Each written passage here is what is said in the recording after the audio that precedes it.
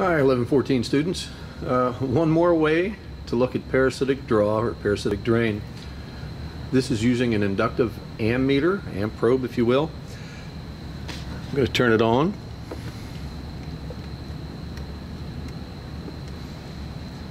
Alright, what this does is clamps around the cables. I'm interested in measuring the current flow in.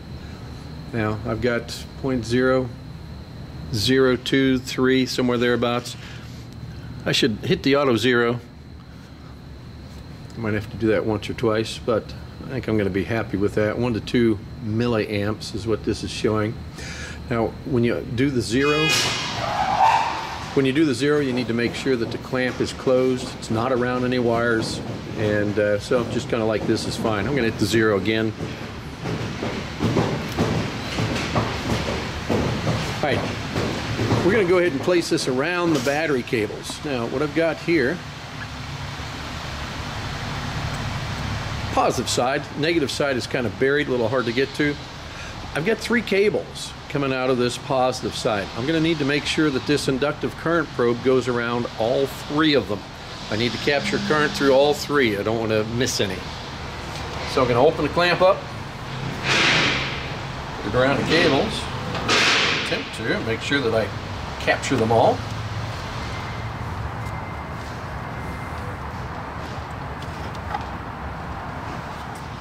Alright, so we're pulling about 2.115, 11678, somewhere in that neighborhood. That's amps. Alright, so just like we did in the past, we're going to now go and start to remove fuses one at a time from our underhood junction block, and if necessary, move in to other fuse boxes. Alright, we're going to move them one at a time. I'm going to go ahead and start with the maxi fuses that are hot at all times. Start with this 50 amp fuse here.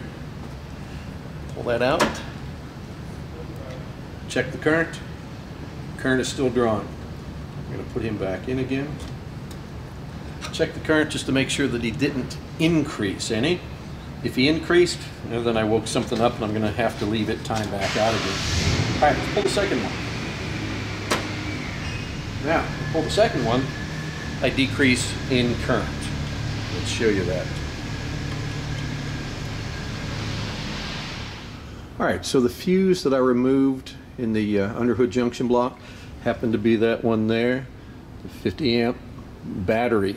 That's the maxi fuse. Unfortunately, the wiring diagram doesn't have anything labeled, the battery fuse. So we had to do a little digging. Alright, underhood relay center. The one there marked battery, 50 amp fuse, is fuse number 7. So we're looking for the maxi fuse 7. Now, looking at our wiring schematic, there is no fuse 7 listed in this underhood junction block. Okay, bounces around, no fuse 7. So, alright, so fuse number 7 is not shown, but notice it's taking me to a page marker, A. So it's telling me to go to that page, page 2 of 4. So let's go ahead and move over to there. And lo and behold, on page 2 of 4, there is my main fuse number 7. Alright, so when I remove that, I lost the parasitic draw. So what I have to do now, I have to look at all of these circuits that fuse number 7 is protecting. Now, I notice there's quite a few other fuses that are located in the instrument panel fuse block. So I've got the fuse 2 for the transfer case. I've got the circuit breaker here. I have fuse number 19. I have fuse number 1. Fuse number 7.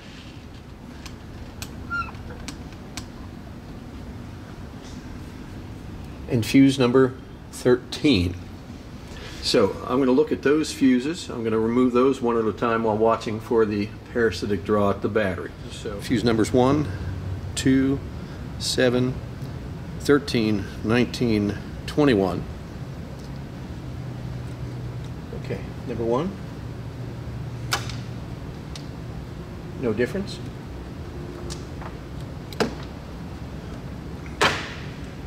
Okay, number 2 is missing. So now it's on to number 7.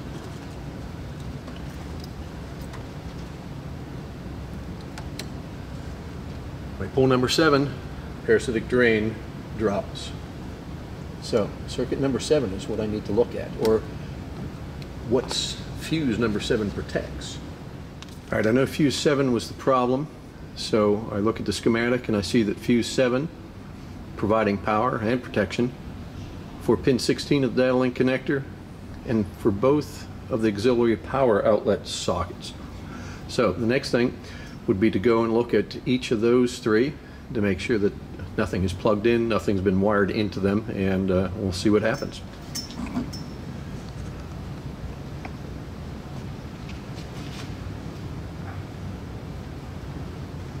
All right, there appears to be something plugged into the data link connector. Follow that over. And look at that. Some idiot's got a breakout box, and into that is a light bulb. So that appears to be our drain. If I unplug that, we're going to see that the drain does go away. Okay, about 50 milliamps is what we're going to use for purposes of class. That'll be the maximum parasitic drain. Some manufacturers want to be even below that. Now you can see I've removed the parasitic drain from this, closed the door.